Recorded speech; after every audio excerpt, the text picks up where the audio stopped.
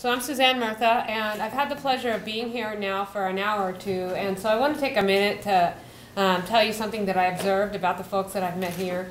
So I went to Villanova University, and it was a lot of spoiled rich kids. And that's just how it was. And when I came here, I met a lot of folks over the past hour who are just who are hardworking and who are really trying to take advantage of an opportunity for education, and who clearly have wonderful ethics. So I just wanted to let you know that I'm sure that this is really hard to be here in the evening, and I can just imagine that that's a challenge for people who aren't spoiled rich kids. And it's that ethic and that approach to life that makes me want to hire you. So when you need a job, please reach out to me, because I don't want to hire, I want to hire people who are working their backsides off before I want to hire someone with a degree from Harvard or from Villanova. So please come to me and tell me that you were here and how hard you worked to get here, and because I want to hire you rather than someone with a fancy degree. Okay, so thank you for giving me the privilege of being here tonight and meeting you and talking to some of you, because I feel enriched, and so thank you. All right. So here's what I do. So Atkins, I'm going to give you the setup for how stuff works. So governments basically, there's like they're like an iceberg. And how they're set up is there's generally like one subject matter expert in the technology, and then they have a whole bunch of consultants who report up to them. And that's sort of how it works across transportation and healthcare and all the different government entities. So you might have like one guy in the office, and then that guy has a pyramid of people underneath them, okay? So, and our staff at Atkins staffs that pyramid of people underneath them for several different governments. So I help governments, federal and state and local and cities and counties and all that, understand things that they need to do better or help their staff. So my expertise is in connected and automated vehicles. And I got here as an economist. I was an economist for the automotive industry, so I got to know everyone who does that kind of work. And so I got to bring in some of the automotive industry to this new technology. All right, so, and now I help the federal government. I help U.S. Department of Transportation, Georgia DOT, and many of them throughout the country, but that's what I do here when I'm here. So I'm going to talk about connected and automated vehicles. You've probably never heard of connected vehicles. You've probably heard of automated vehicles. So I'm going to talk a little bit about the difference between them. And if I get boring, please interrupt me, because I know that a lot of you are supply chain management people and don't do what I do. So please feel free to interrupt me and ask questions. I'm supply chain. I'm also in technology, so I source for technology. So just saying. That's so we're good? Yeah, we're good. Okay. So stop me if we're not. I don't mind being interrupted, okay? Please redirect me, okay, if I need to be. All right, so we have connected vehicles and automated vehicles. And in this picture, this is going to be the automated vehicle. This is the connected vehicle, and that's the automated vehicle, okay? And the difference is that an automated vehicle is a vehicle that has some aspect of the driving task managed by a machine instead of by the driver. So from my perspective, an automated vehicle, a lot of people think self-driving, like there's no driver. And that is one type. In the meantime, we also have automated braking and automated parking, and there are all kinds of tasks that are automated. And that's all part of what goes on in how. The interesting thing is that for the automated side, which is the sexiest side, which is the part that everyone wants to be a part of, is that I don't make cars. So really, there's not a big role for me in that. And there's not a role for our governments in that. So actually, I don't do a lot of that. But that's the sexy thing that everybody wants to talk about. Now, the cool functional part of what I do is this connected vehicle side. And so you see this little DSRC, dedicated short-range communication. Essentially, the government in 1999, the U.S. government started working on putting a type of technology in place that allows cars to talk to each other and talk to the roadside. That's what I work on. Because here's a role for the local governments now, because if they are able to install equipment on the side of the road that can take signals from cars that are all talking to each other, then the local governments can do all kinds of cool stuff that I'm going to tell you about. So those are the differences, and I sort of set them up as two separate things, because this is a role for our local governments and for our folks who are managing supply chain and folks who are doing that kind of work. And automated is something that the automotive manufacturers are doing. And so there's less for us to participate in there. Does that make sense? All right. The U.S. Department of Transportation and the automotive industry has come up with what they call 5 different levels of automation. And this is how they define that. And so it's kind of self-explanatory, but the idea is that you go from 0 to 5, and 5 is the most automated, and 0 is what I drive. Probably what you drive too. What most people drive. All right, crazy talk, 0 to 5. So when you see that in the news, if you ever see that in the news, that's what that's about.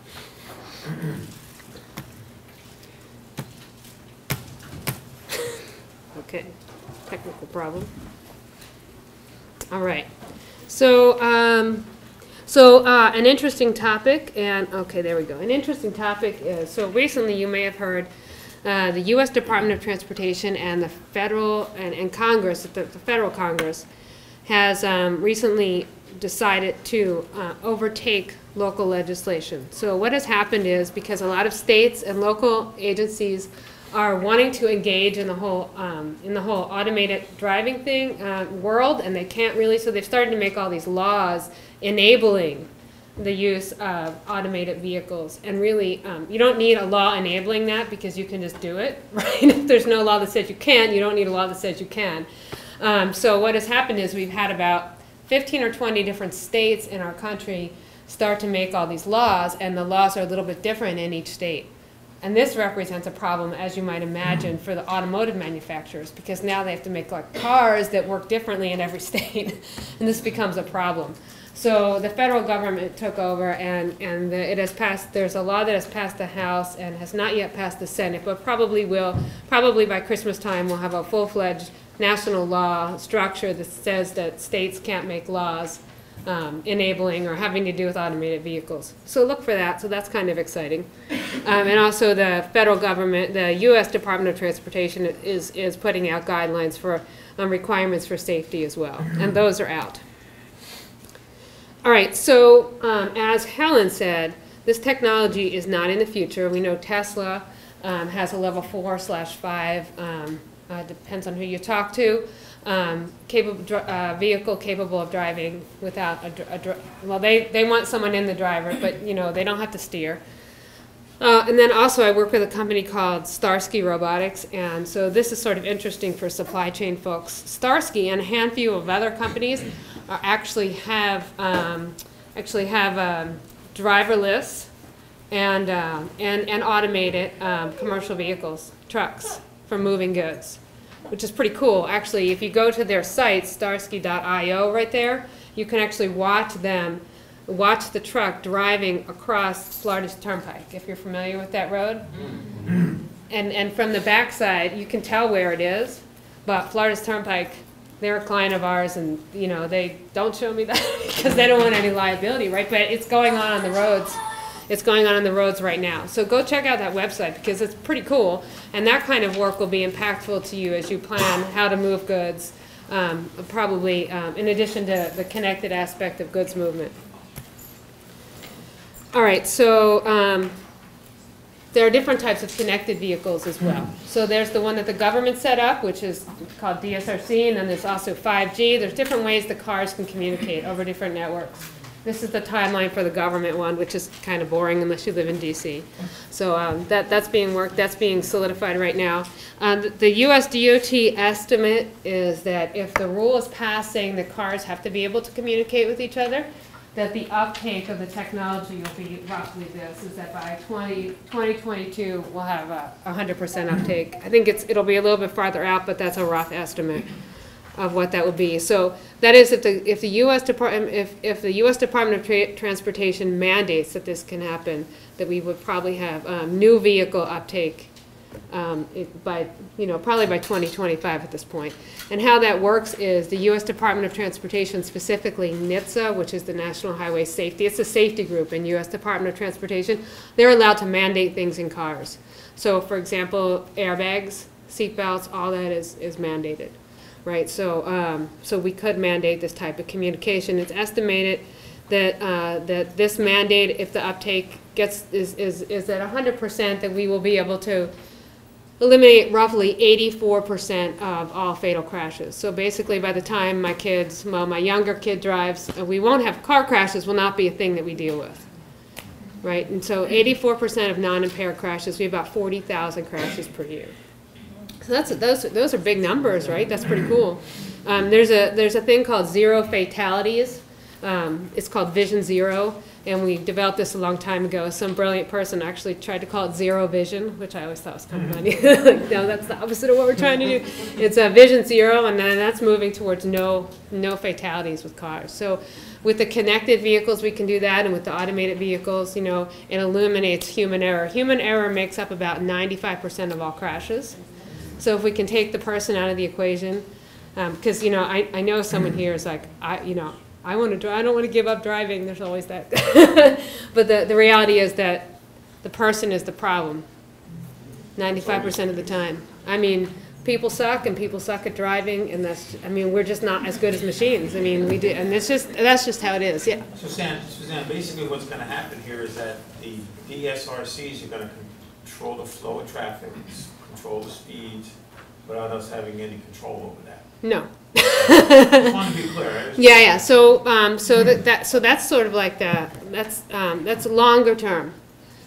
So what will happen is in the shorter term, when vehicles can communicate with each other. Let me bring that to my next slide. So there are applications that we can use for this, and there are thousands of them. I picked 6 because some client would like this when I made the slide. So so it's kind of arbitrary. The top 2 applications that we can use when cars can talk to each other and to the infrastructure, the top 2 types of crashes, the most fatal, there are 2 of them. One of them is intersections.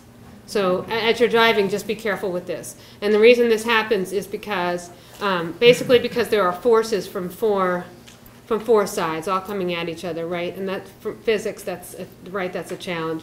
And so intersections are number 1. That's about 42% of crashes. And when we have equipment at intersections that communicate between the infrastructure and the cars, we can know where the cars are coming. So if I know some idiot is going to drive through the intersection, I can warn all the other cars to stop. You know, and so the question that I always get is that right that everyone's going to stop it? You know, that's not fair. The answer is I don't want to be dead. I care less about fair, more about living. So if I'm going to slow down an intersection because someone wants to drive through, I'm cool with that. All right. So so all kinds of cool applications around intersections. Another one is priority. So when you're doing supply chain management, there's a thing called intersection priority, where you can prioritize. Let's say I live near the Amazon distribution facility.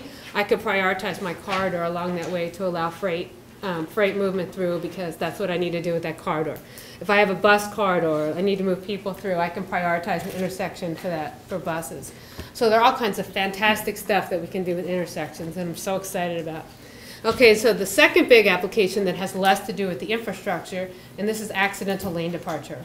So also be careful with accidental lane departure when you're driving. It's for another 42% of crashes. And this is more about cars talking to each other.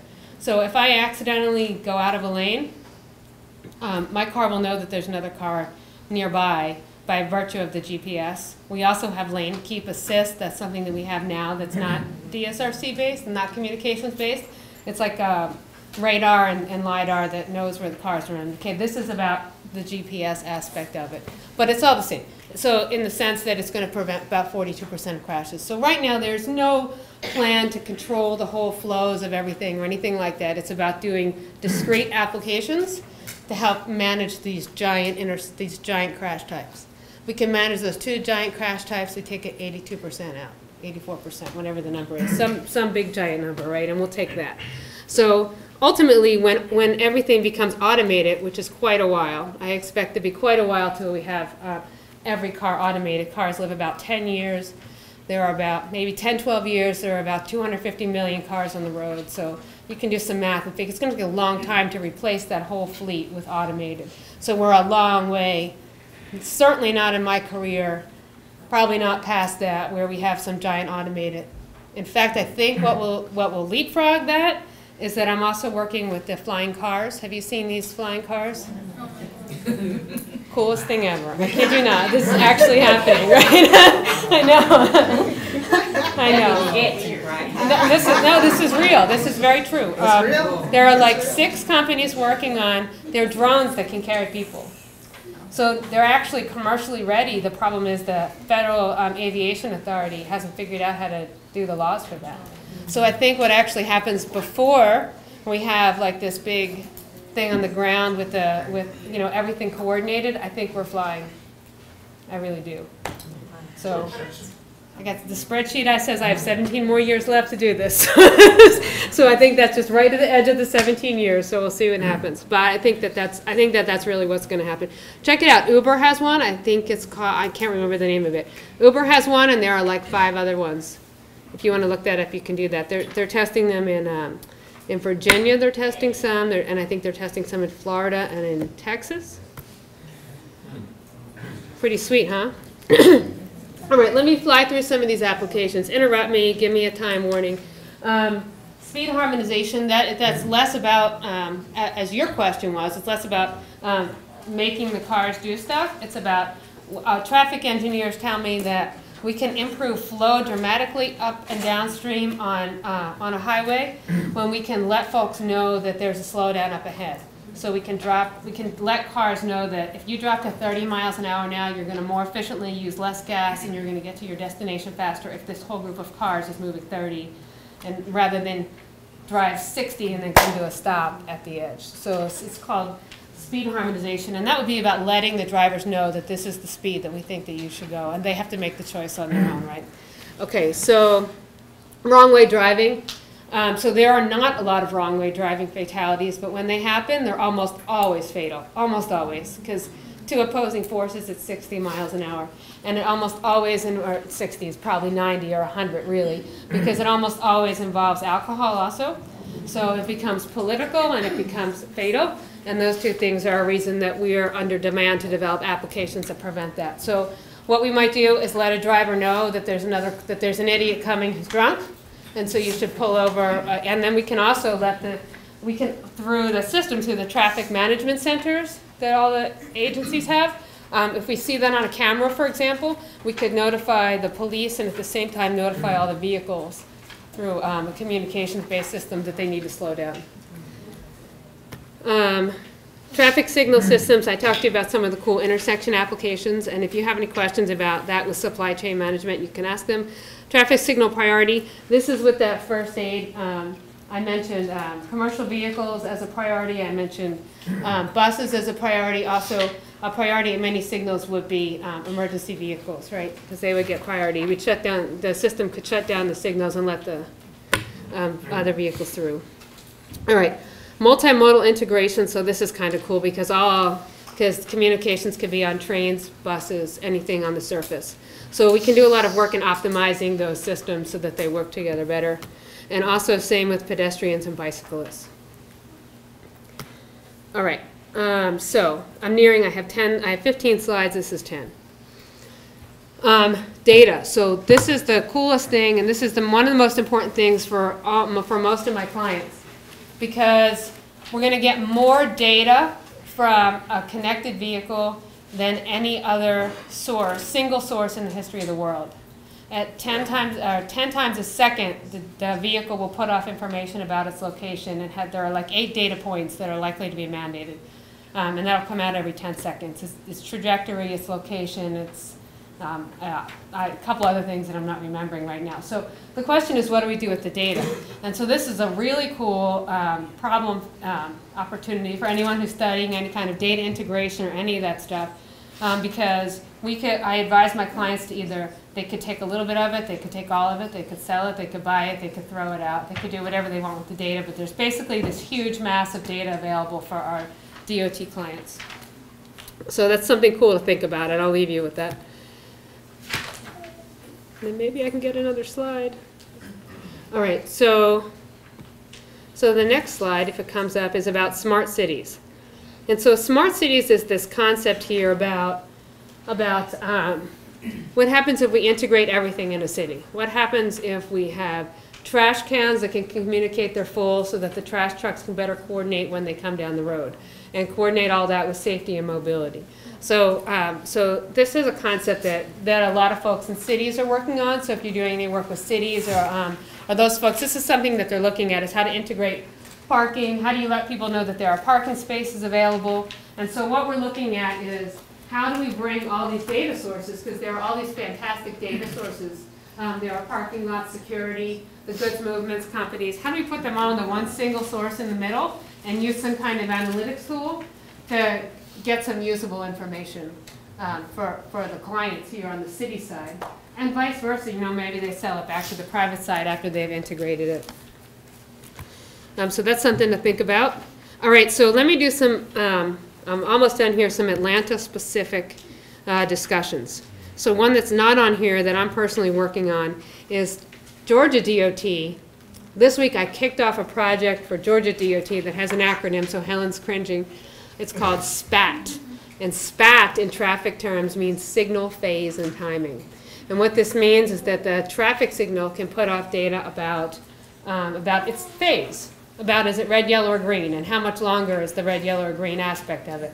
This is called the SPAT. So Georgia DOT has hired us to outfit equipment along some road that's not up here. It's in the northeast corridor of the city, and we're going to have 60 intersections outfit up there, like by Peachtree Corners, like around there, with equipment that will export the signal phase and timing from the signals to vehicles, so that vehicles can move better or learn from that data.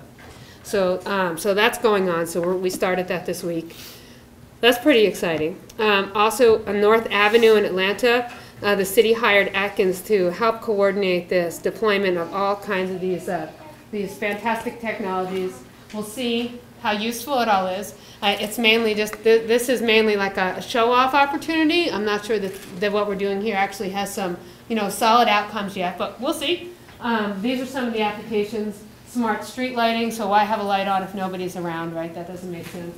So, and they have coordinated traffic signals, so that means the signal will be aware of the things that are around it and adapt accordingly. Let's see what else. Smart data, as I mentioned. Apps, connectivity. We can also connect phone apps to signals so that you can send a signal to the intersection that you're there and it'll change. It'll be aware of everything. Smart trash receptacles. And basically everything connected to everything. That's the concept of North Ave. So if you get up there to check it out. Ponce Market. Ponce Market. All right, so I guess this is a more detailed. That's the corridor you were talking about? This is the North Avenue one. The other corridor one, I'll have to get you those intersections. So is it actually working that we can walk in front Yes. of it and it's going to stop? Yeah. Yeah. Anybody want to go with me and walk in front of it? Not a midterm throw over, now's the time to do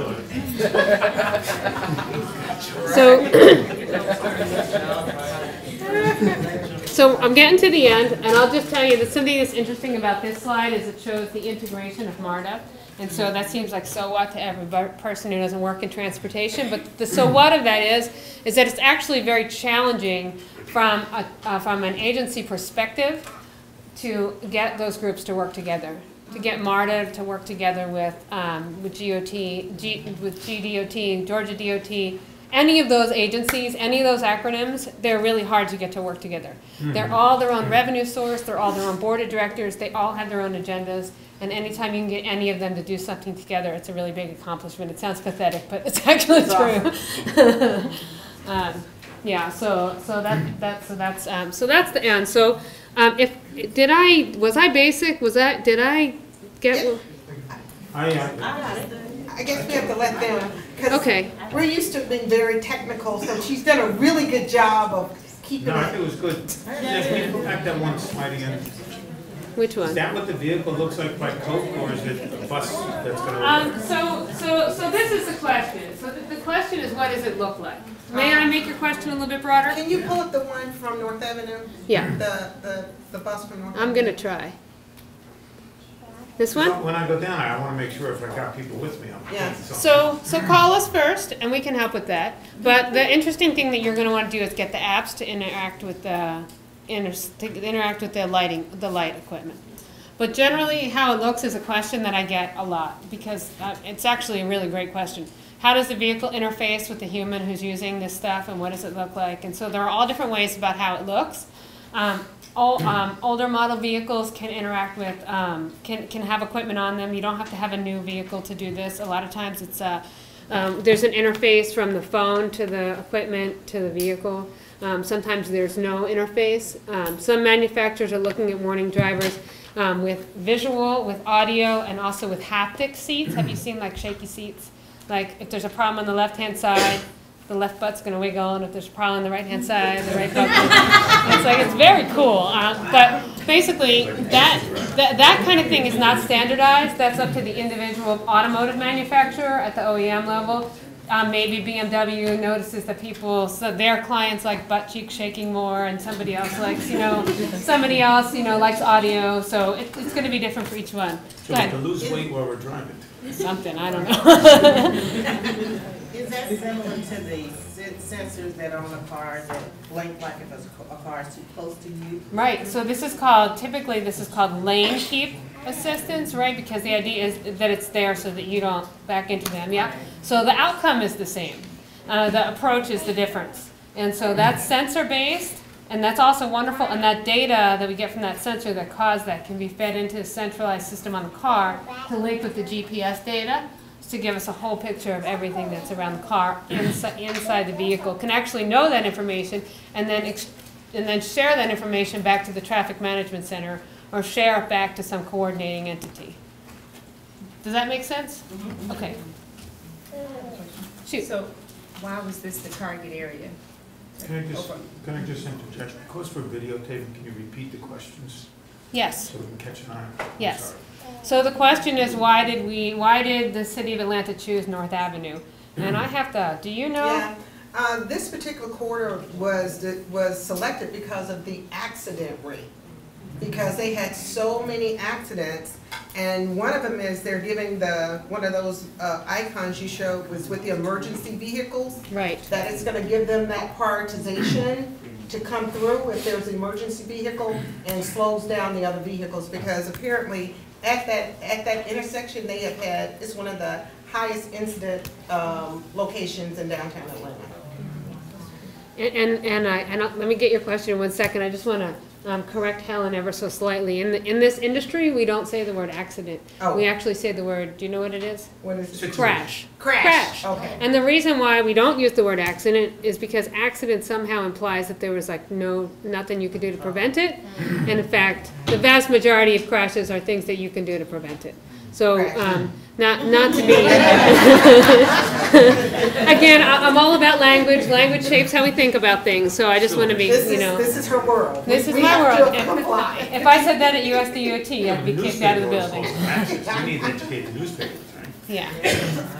So just to shape how you're thinking, because you all are going to have a lot of control about crashes. I mean, so, okay, I'm sorry. I was just going to say, this week the big news was that head-on collision, I think it was on 285.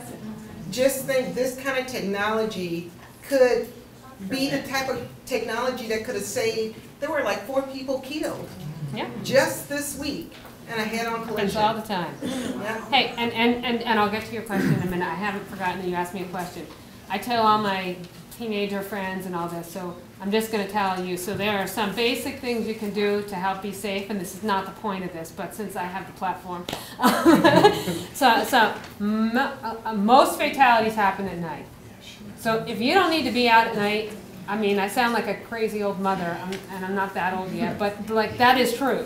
That's just a factual truth, is that people are drunk at night, and if you want to like cut down your risks of getting killed, avoid being out at night when you can, right?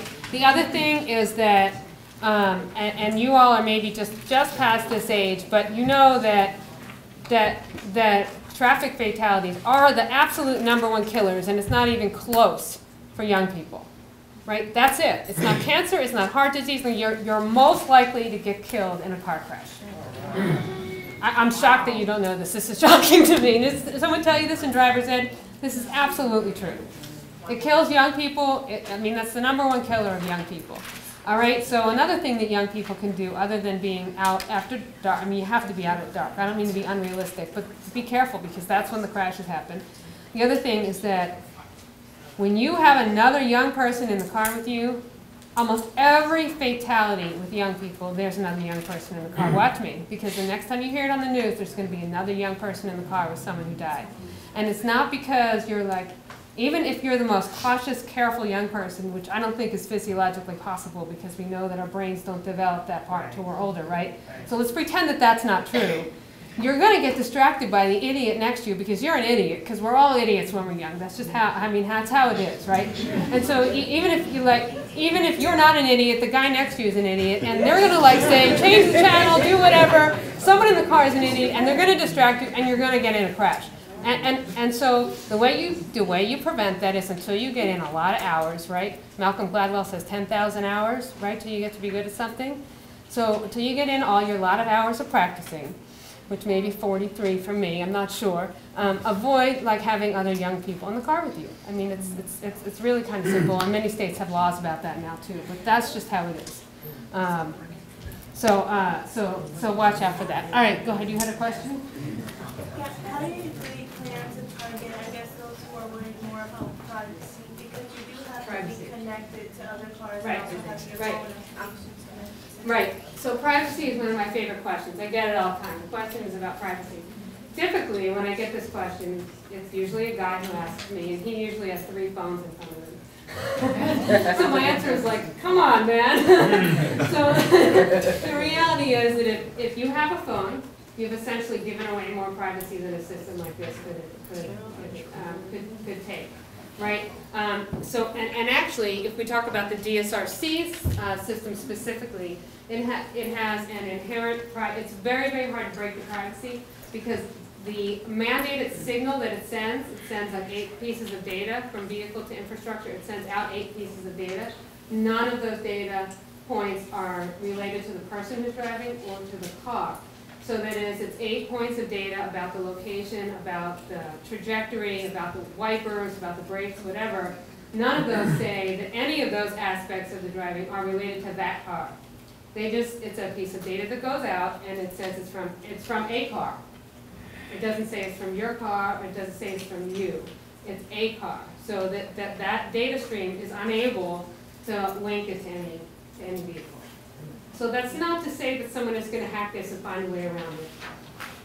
It is to say that I am somewhat skeptical, not of you, but generally when people ask me that because they're trying to trap me, and my answer is, I mean, this is my life versus my privacy, which I've already given up on the 3 phones that I own.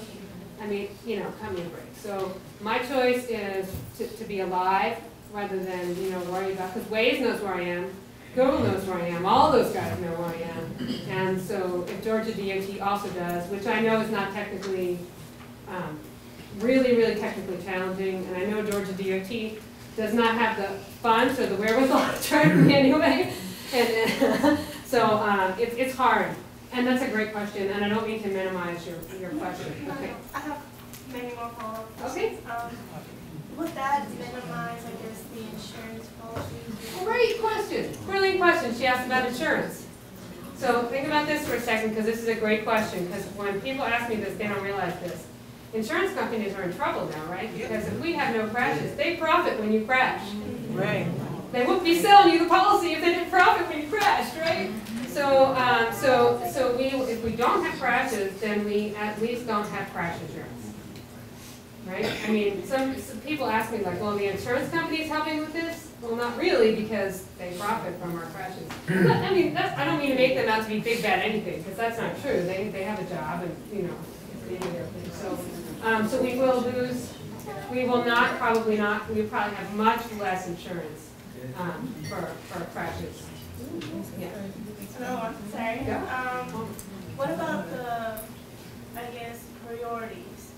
Because some of us do have to, you know, get to work on time, get to school on time, and if they're being, like, not a priority versus the buses. Great question. So the question is, how, if a signal prioritized, how do I make sure that I get to work on time if freight is prioritized in that quarter? And that's a question we were talking about earlier with regard to ethics and automated vehicles also. How will machines prioritize that? Right, so I don't know exactly. It's going to be up to the individual departments of transportation who manage traffic flow to determine what's best. Probably there would not be a, let's say, I'm just imagining a commute into DC through like Old Town Alexandria, which has 19 lights, not that I counted. Like, I'm pretty sure that during the rush hour traffic inbound, there's not gonna be freight signal priority on that road, right? But that would probably be up to the individual departments of transportation to manage that particular corridor. You probably would not be driving on a freight prioritized road during the freight prioritized time, would be my guess, but that's a great question. That's one. Okay.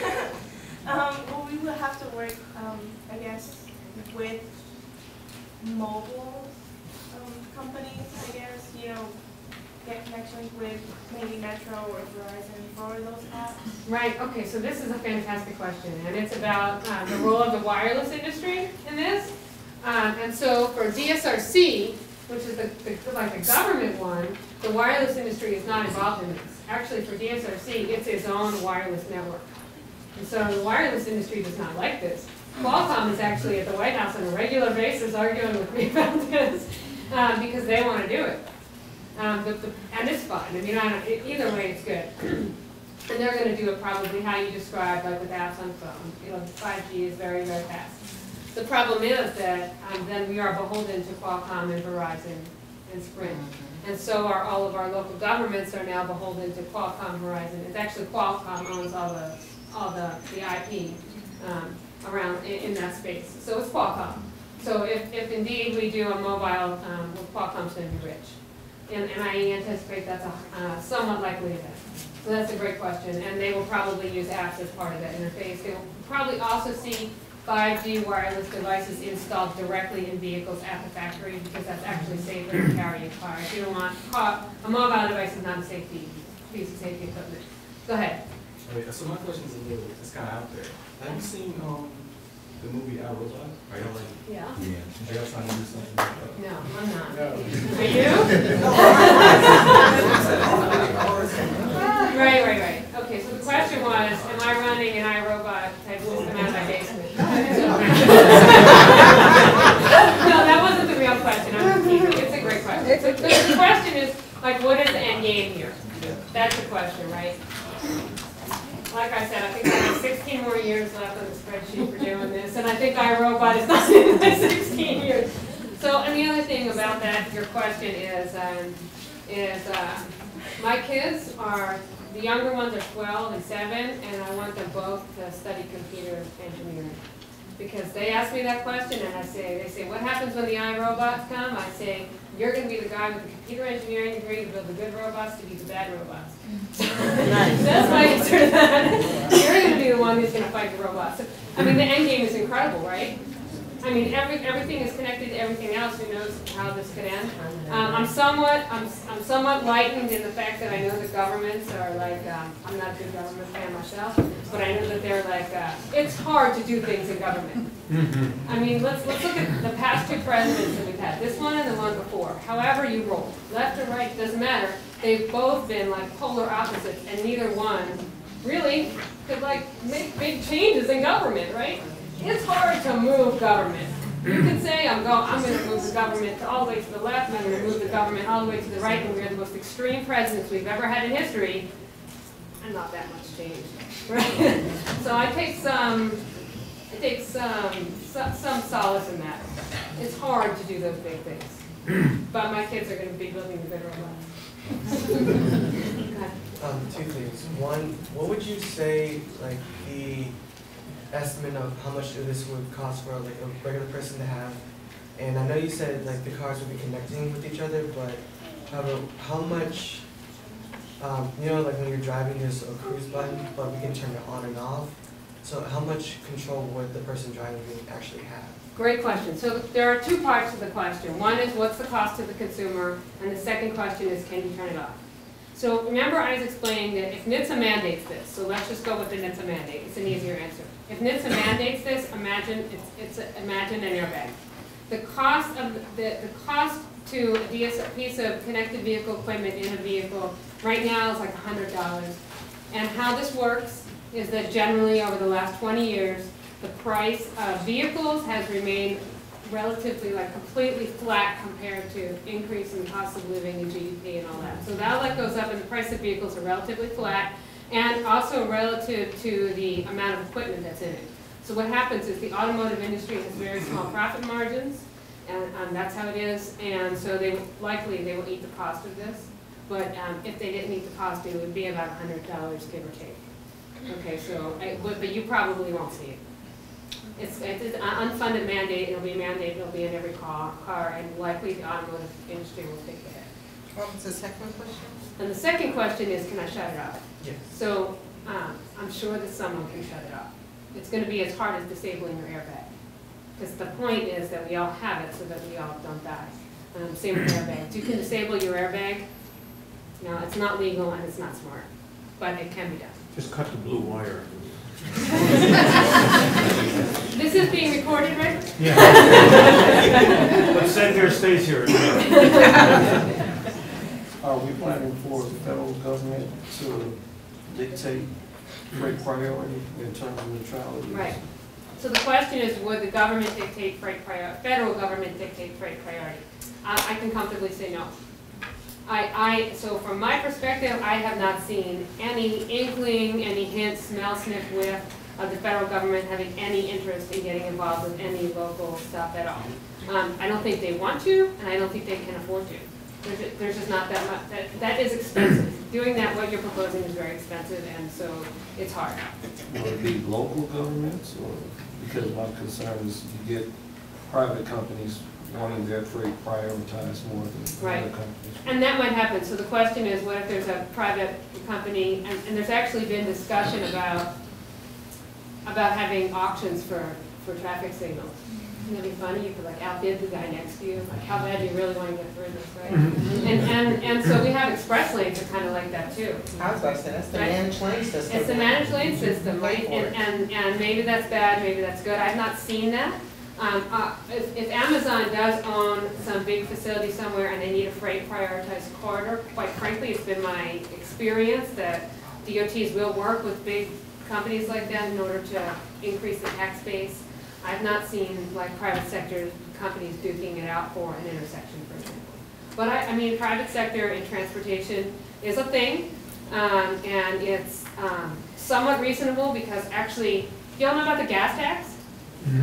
You know how that works? Anyone who doesn't wants me to explain that?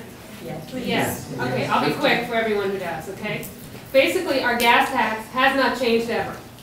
I think the last gas tax increase was, I don't know, 1953 or something insane like that, right? So in the meantime, it turns out that roads still need to be repaved. And the other problem is that cars have gotten wildly more efficient. And so since we tax on the gas that we buy, if my car uses less gas, therefore we get less gas tax. So our gas tax, the revenue collection has dropped down dramatically. So we have much less revenue from gas tax. And so we have much less money to rebuild our roads. And so this is why managed lanes and tolling and all those kind of things that everyone thinks is a double tax and they're robbery blind and all that. Actually, it's necessary because we have no other way of paving our roads. Because there's no revenue from the gas tax. It hasn't gone up, and the amount that's increased, per gallon is decreasing. And then if we have electric vehicles, we have no way to pay for paving the roads. There's no gas being used. So what do we do then? Well, that's just mismanagement of the books in Congress. Because the trucking industry pays for all the road tax. It's supposed to go for the infrastructure. Is that what you think? Oh, it's supposed to, but all those IOU numbers in that box have been taken out to go somewhere else. So trucks, just FYI, trucks do most of the damage on the road. One of the cool applications that I don't have up here is actually is called Weigh in Motion. Are you familiar with this? This is kind of cool. This is where we know from the electronic equipment on the vehicle how much it weighs and what it's supposed to weigh, and it has to be even. This is kind of cool for math people. When a truck it doesn't have an even balance, it basically destroys the roadway with this motion. So trucks actually do a vast amount of damage to the road and actually do pay less tax than we do. So there's a lot of discussion. Many other countries have specific taxes just for trucks. So maybe it makes sense that Amazon buy a corridor to prioritize it for freight or buy a road. But do you foresee a problem in the future, like in net neutrality, where some of the smaller companies aren't able to get their freight through as much as FedEx would? It could be. The question was, what about smaller companies who can't get the freight through? There are a lot of small freight companies. It's very fun stuff, and it's not decided yet, so it's opportunity for you to influence stuff. We got time for one more question. Go ahead. My question is, I don't know what kind of smartphone you're using, but which map you prefer to use? That's, so what I prefer, so the question is what navigation app do I prefer to use? I prefer to use Waze, and I picked that because many of my state DOT clients have arrangements with Waze. Y'all familiar with Waze? Yeah. Check out Waze, W-A-Z-E. Waze is owned by Google. However, Google does not always have the Waze data in its maps. Google is kind of cool because it tells you what lane to be in right before you're turning. That's what's better about Google. Waze will have the crashes in it sooner and will export the data faster to my clients. So I prefer to use Waze. My additional question is related to Google Maps also. So what is the main difference between this system and versus Google Maps? For instance, Between Waze and Google Maps? no, this system. Oh, this system of Google Maps. So Google Map only knows only knows the location of your phone. It also says if there is a slowdown or crash It on the does. road. It does. It gets that reported to it from the DOTs and then sometimes from the Waze, from the users. This system would know that stuff without anyone else reporting it to it. It would understand that about your vehicle and could send that vehicle to the traffic management center and then to the phone. So you don't have to do anything. You don't have to touch a screen. It knows. Make sense? All right. All right, just stay put before we wrap up. Just have a good hand.